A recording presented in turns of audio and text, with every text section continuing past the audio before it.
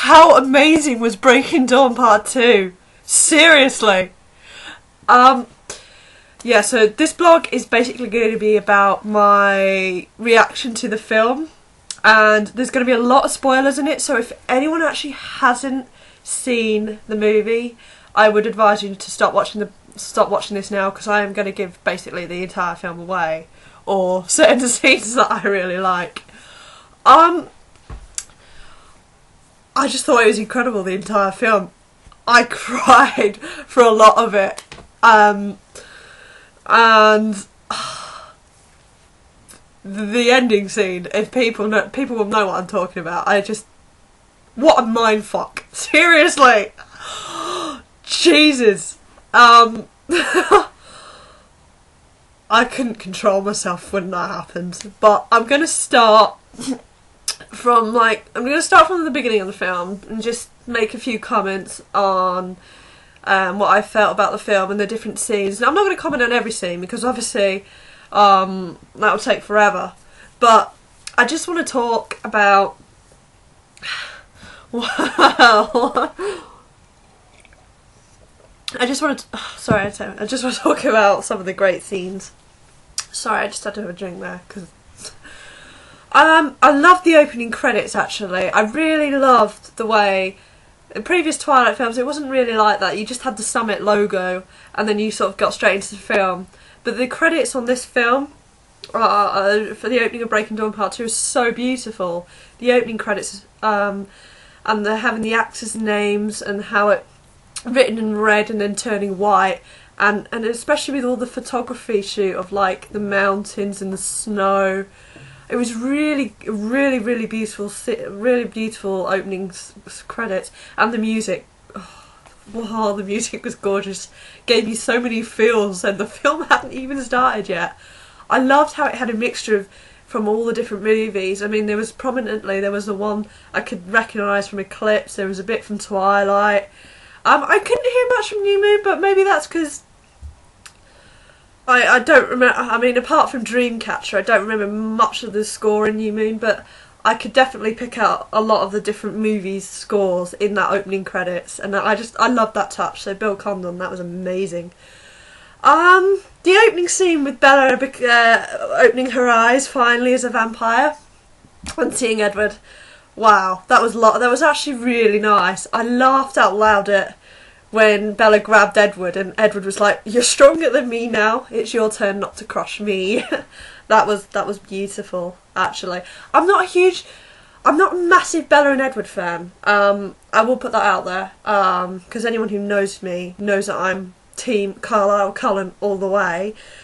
But what I have to say is I did adore the Bella and Edward scenes in this movie actually, and they were played so beautifully.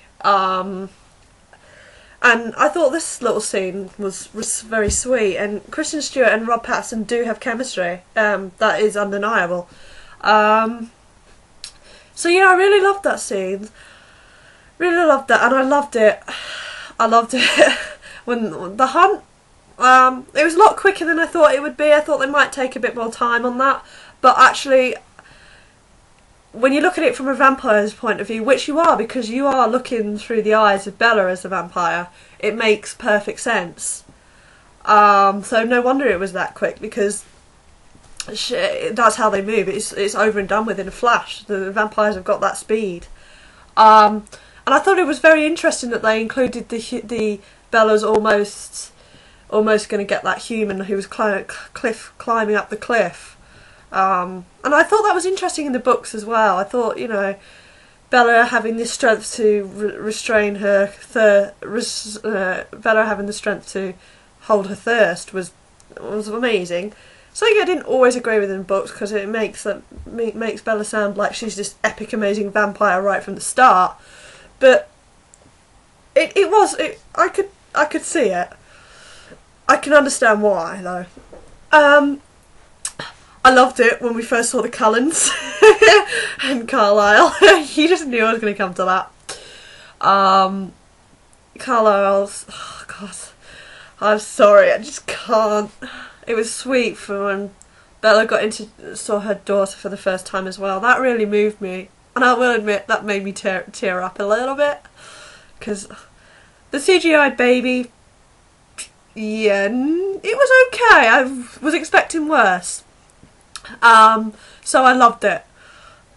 I didn't love it, but I loved the entire scene with Bella seeing Renesmee and her touching her cheek for the first time. That was actually really sweet and really touching. So I wasn't too much bothered about how the CGI was done, because it was actually the effect of the scene that mattered most. And you know what? In this movie, there is a lot more scenes with the Cullens themselves, which is why I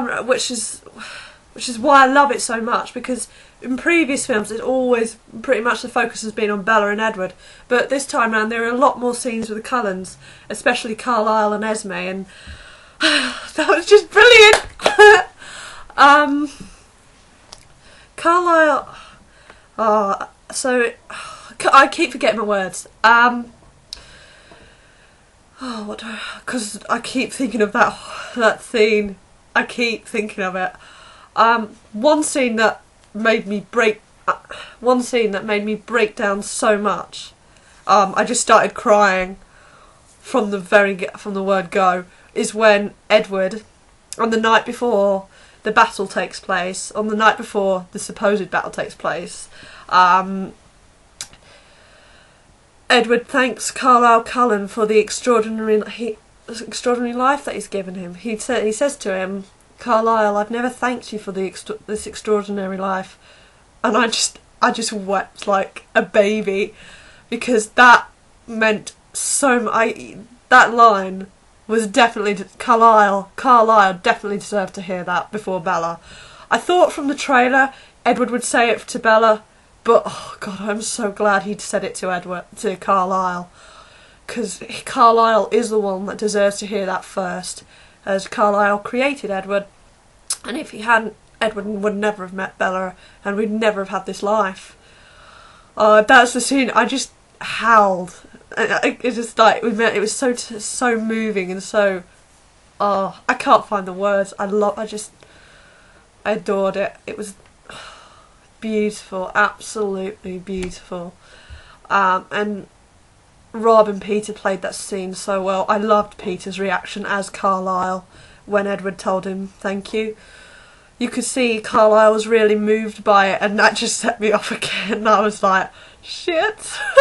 No one was because everyone in the cinema, but I was just like, tears were all over, going all over my glasses and everything. I was just like, thank you, Edward, for saying something that you should have said, like, you know, a long time ago. And I don't remember if that's actually in the books or not, because I can't remember if it was. If it wasn't, Stephanie, why didn't you include it in? And thank you thank you, Bill Condon and Melissa Rosenberg, for doing that. But if it was, it can't have been that memorable. And then obviously there's some lovely scenes with Carlisle and Esme throughout the entire movie. The little chess game that they play, a quick brief, and when Renesmee is playing the piano with Edward, you've got Carlisle and Esme on the sofa, and he's putting his arm around her, and I was just like, oh, all the Carlisle and Esme love. There's so much more we've had so much more of them in this movie than any other movies combined.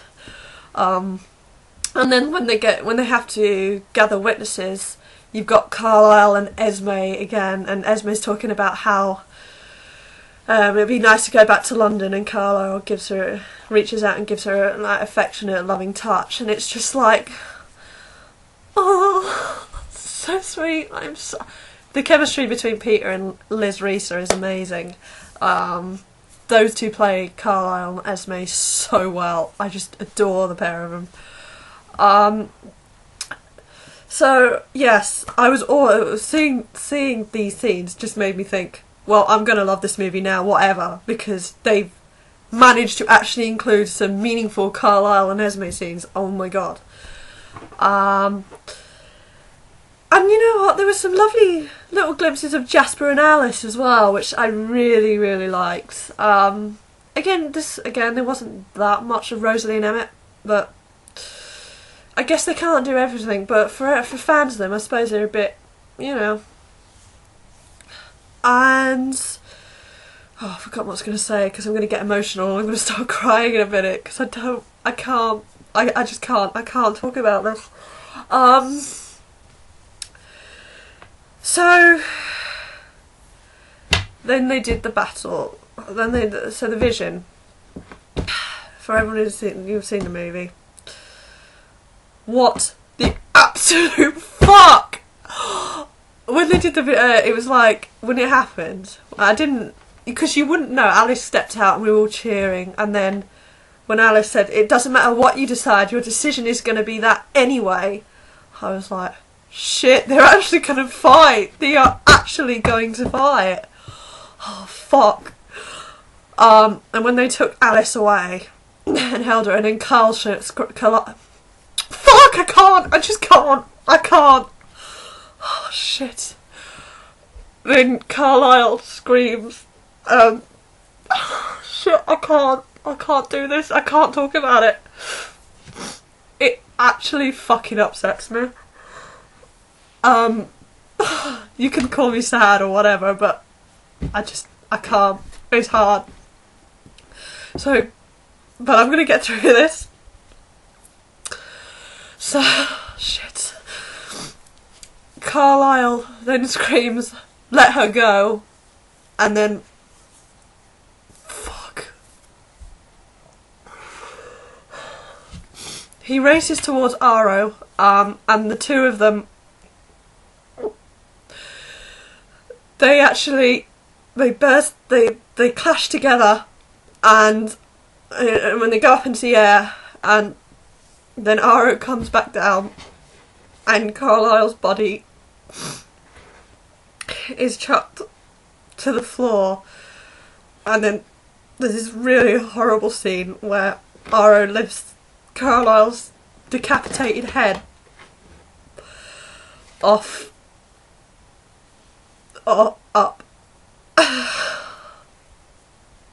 Sorry.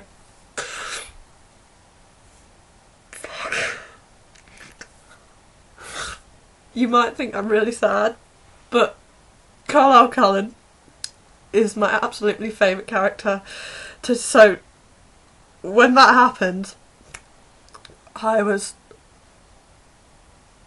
oh my god, I just wept like a baby. I screamed, I wept, and I shook. I was like, you cannot do that! You can't kill him! You can't! And I can't believe he still did it. I can't believe he did it! Bill, you are so cruel. But all credit to Peter Facinelli, because he was absolutely amazing. In fact, I want to say he stole the entire show, you know, the entire movie. He is the star of that movie, really. Right. I need to get myself under control, so... And Esme's reaction... Oh, fuck. Esme's reaction... Fuck. That was... Okay. Okay, I can't. It was just brutal. I'm gonna put it that way. Brutal. And then Jasper got killed! What?! How could you kill Jasper?! I'm just like... What are you doing to us, Bill? What the hell are you doing? And then it descended into an all-out battle. And I was just like... Shit! This is not going to end well. One thing I will say is that I'm so glad Esme survived in that, because I thought after a lot of fan fiction write her as she just curls up into a ball and just cannot control herself after in fanfics where they kill off Carlisle. But she didn't. She kept fighting, and that's how I thought Esme would react, to be honest. But then Seth and Leah died. I'm just like, this isn't a fucking bloodbath, and you're killing off all the cool characters. And as for Aro, well, I've got to say, Michael Sheen, oh, he also stole the entire movie because he was absolutely fantastic. Aro's laugh when he first meets Renesmee, oh my god, that's just the best thing ever. I kind of want it as like a ringtone or at least a recording of it because it's amazing. How does Michael Sheen actually do that? That is such an incredible laugh. I laughed so much at it. I still can't stop. It's fantastic. It's just brilliant. Oh, I mean, I really, really hated Aro, but at the same time, I love him because he is so villainous and he is just crazy. And Michael Sheen is just, well, outstanding. You can't say anything better than that. So the battle scene happened, and I was just, and people were screaming and crying in the cinema, and I was just like, I was left out of breath. I couldn't do it. I was just like, what? How could they do this? I was just in tears because I was gutted over Carlisle. I'm still gutted that. And then it turns out it was Alice's vision. It didn't happen. What? The shocked and screaming were like, you are serious? You are. People were clapping and going, thank you. I know I was. I was like, oh, thank God, it means Carlisle is still alive. And then they showed the shots of all the Cullens together, and I was like, Carlisle! And I wept with tears. I wept in happiness because he was alive. Oh, fucking hell. It's just, I can't. It's so hard to even talk about this scene. And it's weird that, it's not weird, but a movie that can affect you like this, it means it can only be a good thing. A movie that makes you feel emotions, that actually gets you, that means a sign of a good movie. Because sometimes you sit through movies that just don't really give you much of anything, and that is either time not great writing and there's just nothing there, but this movie makes you feel everything. This blog's gonna be ages again, I can tell. I'm sorry. Shit. I'm kind of just worn out from like talking about this now. So it would, and then they had the ending where Bella and Edward were in the meadow, and Bella goes, nobody has ever loved anyone as much as I love you. Now that line I hate, because how does she know that? That's a bit presumptuous of Bella to assume that her love is greater than any other love in the world. So yeah, that line could have been knocked out of the park. Really, that line, not knocked out of the park, that line could have been cut out, I mean, because I just think, you know, it's a bit silly. And all the vampires that were in this movie were fantastic. Alistair, I absolutely loved. I have to say, Alistair's amazing. I wish there were more scenes with him and Carlisle because, wow. And I loved Benjamin, actually, Rami Malek. He was awesome. And the Romanians, loved them. They like comic relief, I thought. Stefan and Vladimir, I thought, oh, fantastic. I love Guri Reinbeck. I love Guri Reinbeck, and they're just amazing, fantastic. So that's pretty much my review on it. I so recommend you do see it because it's incredible. It really is. It's the best Twilight movie, and it's such a fitting end to a wonderful saga. I mean, I love Bill Condon for it so much, but I also hate him for what he put us through. So just go and check it out, because if you haven't seen it, one, why are you watching this blog? Because you've now been spoilt. But two, you must see it. You just have to. It's incredible. So that's pretty much it. I'll probably make another blog at some point, probably about Peter Facinelli's time as Carlisle Cullen, because I really want to just do a thank you blog to him. Probably do it around his birthday actually, so it fits in nicely. Okay, I will speak to you guys later.